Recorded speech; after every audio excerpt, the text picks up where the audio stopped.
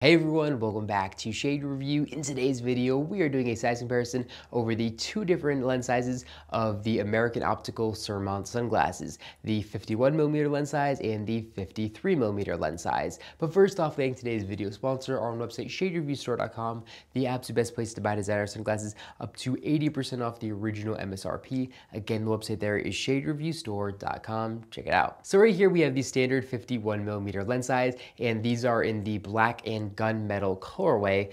So of course, like I said, these do have 51mm lenses and a 21mm bridge. Now let's go ahead and pop on the larger size, which has these beautiful chocolate gold frames, and these have 53mm lenses and a 21mm bridge, the same bridge on both these two frames. And the difference is going to be a 2mm larger lens size here on the 53mm sunglasses. So let me go ahead and give you guys a quick little 180 of these frames on the face, and they do look really good. Now let me go ahead and pop back on the standard 51mm lens size and give you guys that 180 of these frames as well. And I think these look a little bit more classy and nice on my face than the large size does. In particular, I think this is the size that most people are going to fit, is the 51mm lens size. But if you are looking for a more oversized pair of sunglasses, the larger ones definitely look really good as well. They definitely are more bold with their larger styling.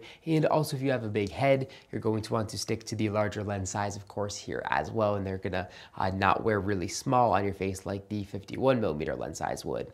Now, as far as the build quality goes, they are built basically the exact same. And there's only a 1 gram difference between these frames, which I was actually shocked about. I assumed it was gonna be more of like a 2 or 3 gram difference, but the standard comes in at 37 grams, and then the larger size comes in at 38 grams, so only a 1 gram difference, which again, I was pretty shocked at. Now, as far as the temple length goes, both these have 145mm temple length, so one is not longer than the other. Both these frames also do have fully adjustable nose rests as well, so you can completely adjust those to your liking.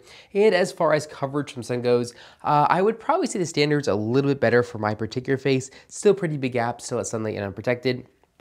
Then here on the larger lens size, I think there are, again, slightly bigger gaps that let sunlight in unprotected here. So, you know, not the most practical pair of sunglasses, but definitely still do a good job of blocking sun. They just don't offer very good coverage from sun, so definitely keep that in mind. But yeah, either way, I am definitely glad that they made a larger size of these frames. So a lot of people thought that the 51mm lens size was too small.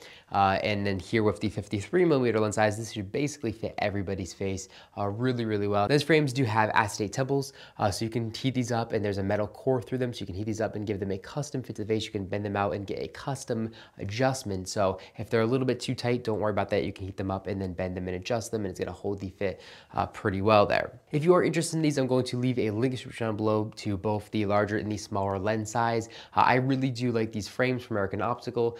They are absolutely beautiful and definitely very, very iconic. And for me personally, I'm definitely going to stick to the smaller lens size, which is the 51mm lens size. But let me know what you think about these frames in the comment section down below. Which one do you think looks better on my face? Do you guys like the 51 or the 53? Let me know, and we can start a conversation in the comment section down below.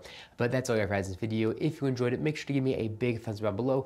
And of course, make sure to hit the subscribe button, and then you'll be notified every single time I upload a brand new video just like this one to our YouTube channel. Again, thank you all so much for watching this video, and I'll catch you all in the next one.